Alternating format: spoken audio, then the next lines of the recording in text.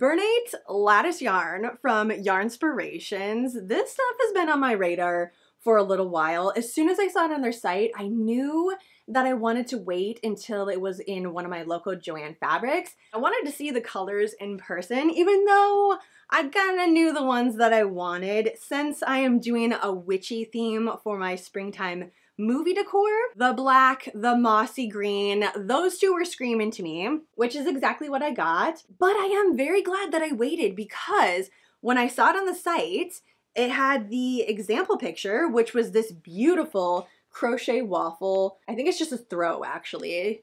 8 balls of yarn. The pattern is on the inside, which I love when they do that. Okay, 1 row repeat type of blanket. Add some tassels.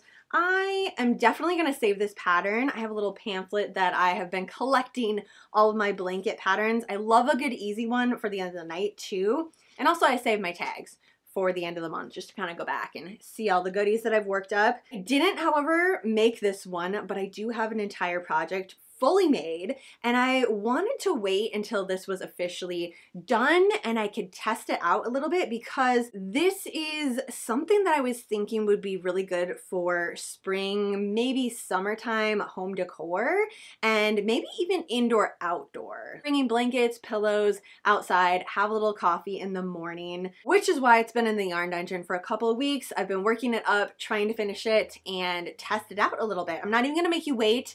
I love it. Like, this is, I'm going to have more of this. There will definitely be more decor pieces of it, but the first thing that I created was this blanket, which started as a swatch. I was just testing it out, did the granny cluster stitch, did a tiny little square, and then just kept going, which means that it's a fantastic yarn. Like, if I don't want to put a yarn down, yeah, I like this yarn. I want to work with it more. It's worth me figuring out some other patterns to go along with it, which is never an issue because it's Yarnspirations. I don't even know that this is the pattern like specifically made for this yarn, or if it's just a pattern they thought would look great with this and they just tossed it on the label, because they have so many of them. And there's a little code down here. Just scan that, go right over. Yarnspirations.com, free patterns. They really should say tons of free patterns, because I can spend hours and hours there looking through everything. Rugs would be amazing with this,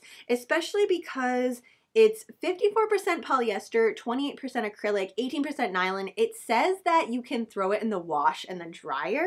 I don't know if I'm gonna do the dryer. Well, okay, this one has gone through the wash twice, and yes, I haven't wove any of my ends in, which there's only like 2 or 3 of them, because this was 4 skeins and this is 1/4 of a skein, which now that it's all done and I've used it a couple times, I really wish I would have just done 1 color of each, like got more of this. But at the time they only had 2 of these in stock and I was just impatient and I wanted to work it up that day. So I just got the 2 that they have, but I might check and see if they have any more and make like 2 totally different blankets. So what I've been doing is dragging it out with me in the morning to have coffee, which I got this done just in time because yesterday we had a snowstorm. So obviously I'm not sitting outside with coffee at the moment. It's not that it's resistant to the elements, it's just a yarn that I don't feel I have to be delicate with. Like, I can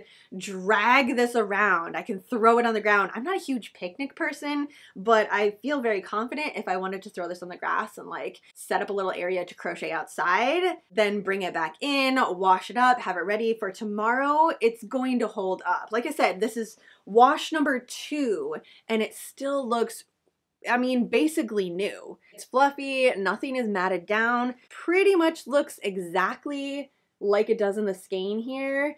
Now I can't say obviously about throwing it in the dryer. It does have full directions with it. Wash in warm water, 86 degrees Fahrenheit. I threw it on cold, so again, I kind of altered it a little bit, but that's how I do all my crochet blankets. If they're safe to go in the washer, it's in cold water. Don't bleach, tumble dry low, don't iron, don't dry clean. Okay, there we go. So basically you can throw it in the dryer on a very low setting. I don't know, I just personally, I'm not going to. I'm okay with laying it flat to dry. It's a small enough throw blanket. It's not gonna be a nuisance to me, but it is always nice to have that option. More about this. So this one that I immediately saw and was like, yes, pillows, throws, all of the things, is called charcoal.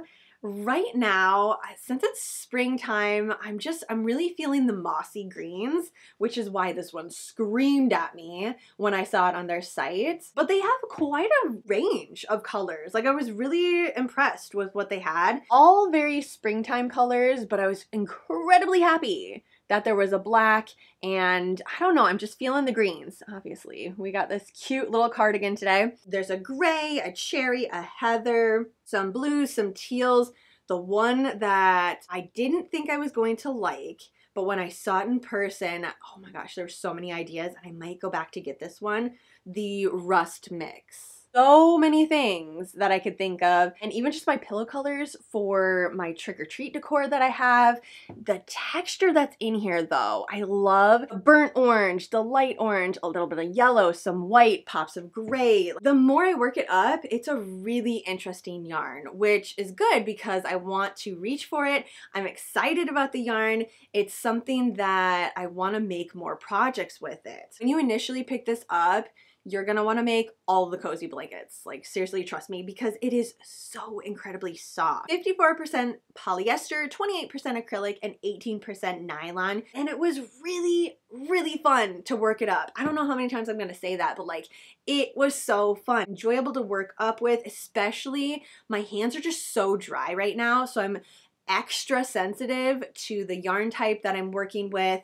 And you know, like, there are just some yarns that I love them, but right now I just will not use them. It's just the winter season, and no matter how much lotion I put on, which it is a lot, I'm constantly crocheting, so I'm just pulling that moisture out of my hands all throughout the day, even though I'm adding it back in with lotion, and I have shea butter and just like all of the things. So I have a couple that I've just like placed away for right now. But this one, it feels very buttery. It doesn't matter how often I use it. Well, I mean, this entire project, I sat down and finished it in a couple of days. Even though I had other projects going on, I kept going back to this one, and I wanted to finish it. I wanted to work it up. Not only is it super soft, but it's really interesting. There's just a lot of things going on. And not that that's essential, but I like it when a yarn is fun and it's not super boring. Right now, it's on sale for $9.74 a skein, regularly priced $12.99.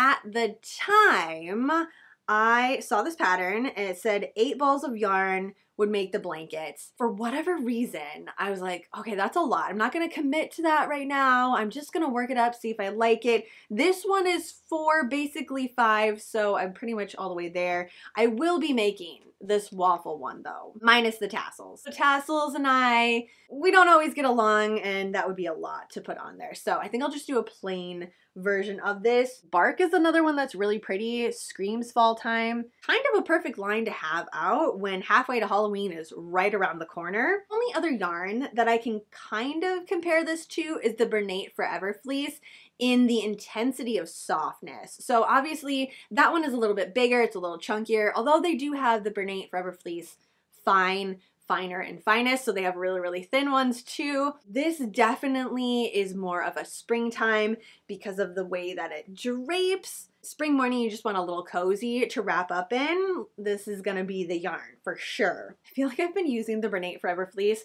for so many blankets. Finally, there's another one that's a little bit of a contender. Obviously, I hope that they keep this around just for a little bit so I can make a few more pieces with it. But either way, I am definitely gonna stock up on this color. It doesn't say limited edition or limited time only, so maybe if enough of us love it, they'll keep it around for a little bit, or at least through the summertime, so I can make a couple of throw pillows to go with my blanket. I would love to hear what you think about this, if you've used it or you were like obsessing over this and now want to try it because I've been raving about how freaking soft this is. Leave me a pumpkin emoji in the comments down below. Thanks for having a little bit of yarn chat with me, and I will see you in my next video.